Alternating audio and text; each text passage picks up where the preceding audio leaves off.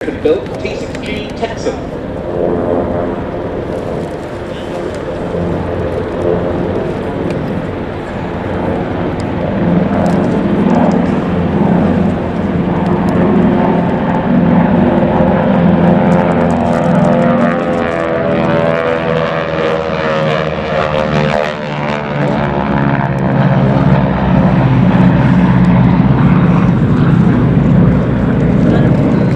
Aviation was a relatively new company by the time it first developed the NA16, prototype aircraft with fixed opposed to rectangular carriage and an open cockpit.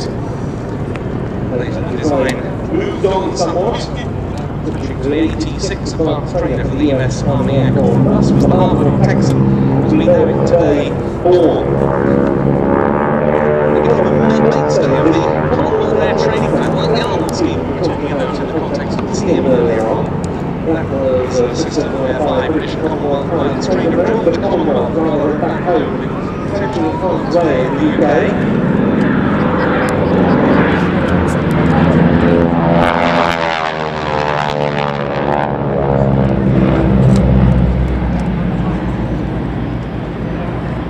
There were some restrictions early on. The first 25 Harvards that were based in Canada and supplied before September 1940 couldn't be flown across the US border to Canada because of the then US Neutrality Act, so they physically had to be hauled across the border by Canadian nationals before being flown to their bases. By the end of 1940, more than 800 Harvards had been delivered to bases around the Empire, and Lord Beaverbrook, the then British Minister of Aircraft Production, congratulated the President of North American Aviation, Duxford, by telegram, conceding. Of course, when the supply of good training aircraft was hugely important when it came to training a regular supply of pilots for the front line. It was in December 1940 that President Roosevelt proposed to Prime Minister Winston Churchill the idea of the Lend-Lease program. It was still actual, but it was wasn't able to afford military material quantity at that stage from the US. The idea of Lend-Lease was that we wouldn't have to pay the American tax on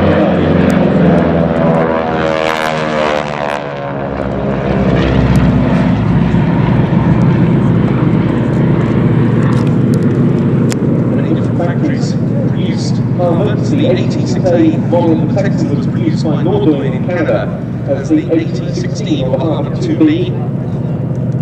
2,700 of those went to the US Army Air Force, the Royal Air Force and the Royal Canadian Air Force. Later, the UK-based service flying training schools began to close as pilot training moved, as I said, to less hazardous places, especially Canada and Rhodesia. And in Canada alone, more than 167,000 aircrew.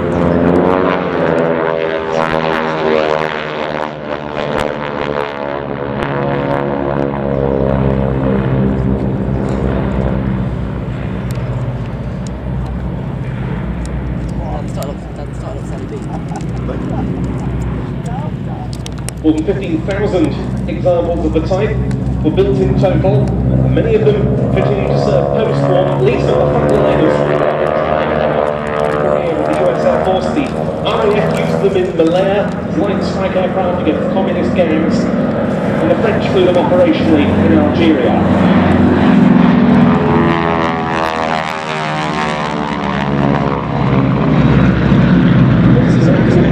Formation displayed by three examples. On the break there, the Portuguese-armed aircraft restoration company. That's followed by the bright yellow one of Air Allegiance, the colours of the California Air National Guard, bringing up the rear the dark blue US Navy scheme aircraft. T6 Aviation, that's one of the ones that goes itself,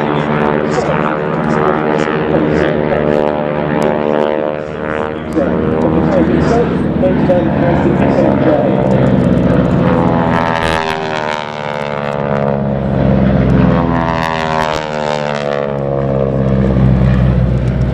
That fantastic engine note caused by the propeller blades going supersonic, only audible at certain angles onto the aircraft.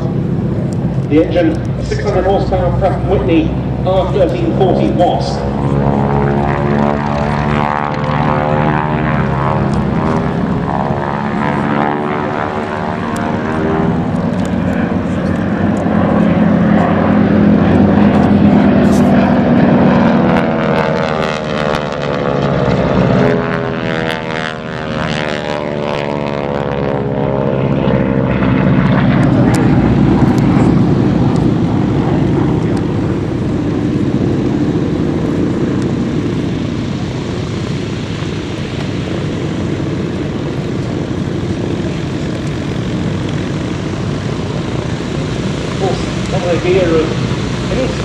training aircraft is that it should be relatively simple for the trainee to fly, but perhaps difficult trickery for the master. The Harvard.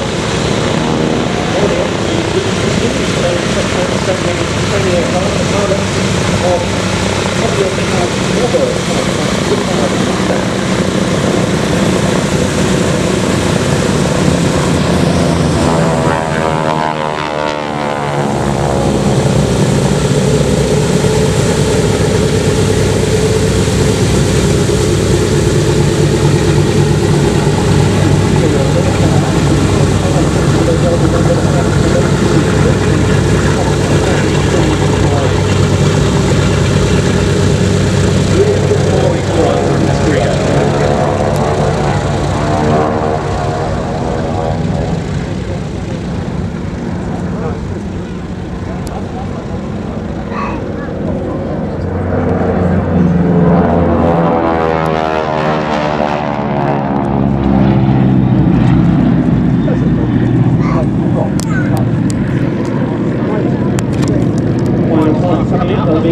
working off this one.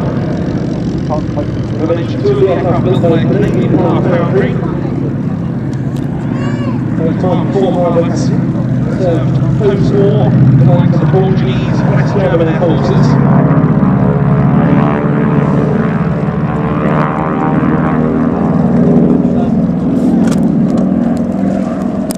So, final pass from the North American Harvards, Texas.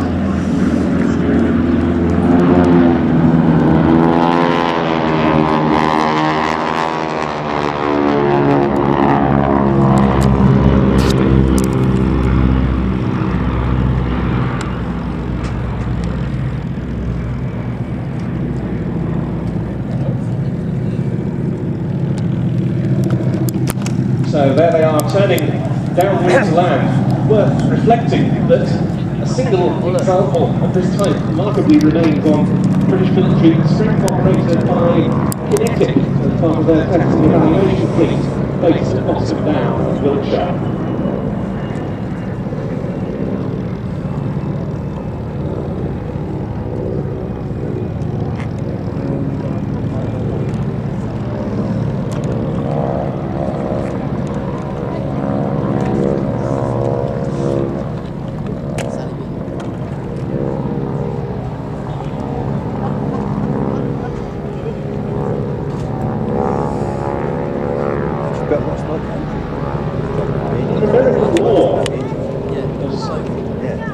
World War II broke out in Europe in 1939. It was illegal for US citizens to join the armed forces of foreign countries because they lose their citizenship if they did so.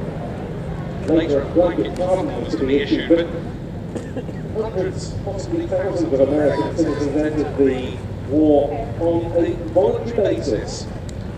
A large number flew with the Royal Air Force before the US entry into World War II in December 1941. The most famous of those who flew with the so-called American Eagle squadrons. In 1939, an American mercenary, Colonel Charles Sweeney, had begun raising American squadrons to fight in Europe.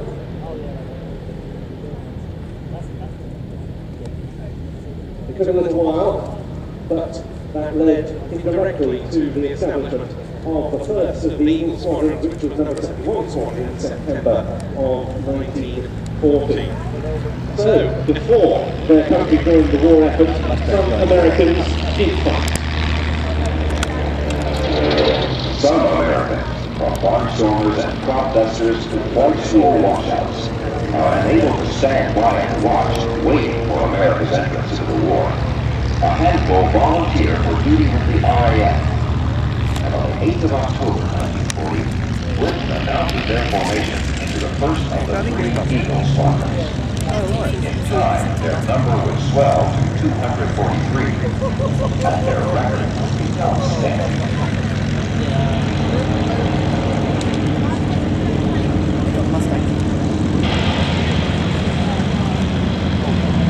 The Eagles matured and learned the meaning of aerial combat. After 7 years,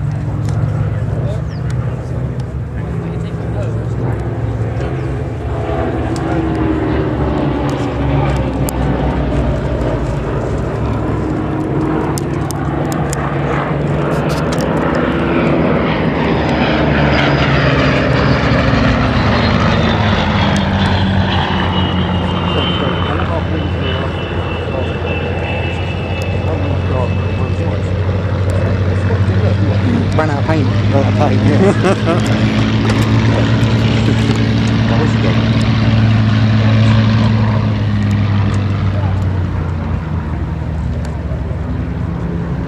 Must be over there somewhere, I can't see it. Okay, I'm going to spy.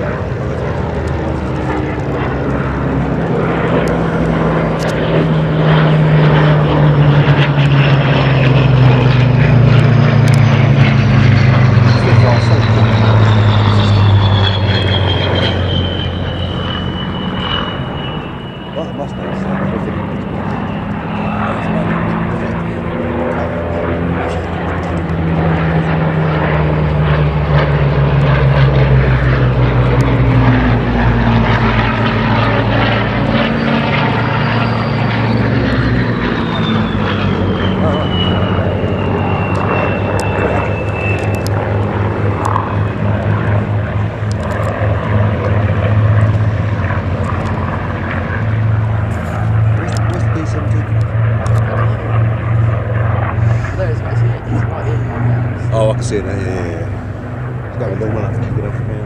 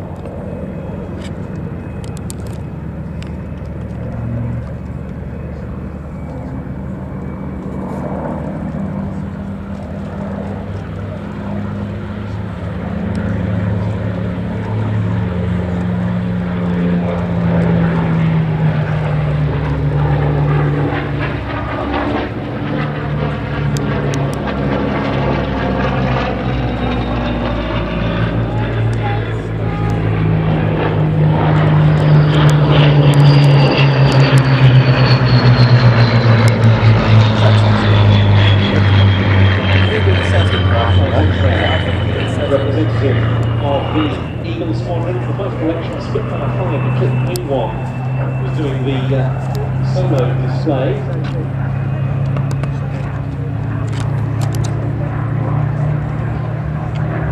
There she goes.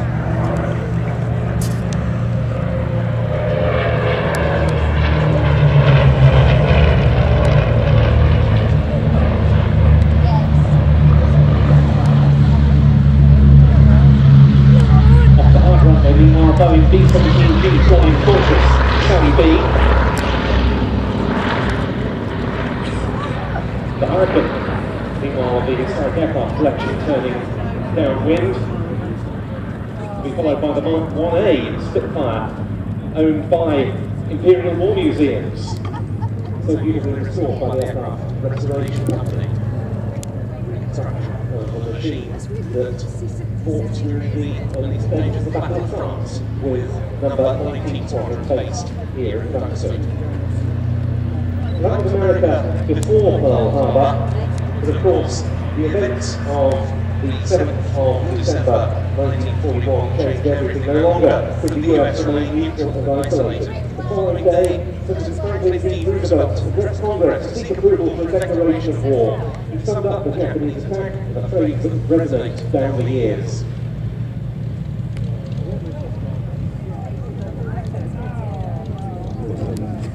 Yeah, what was that?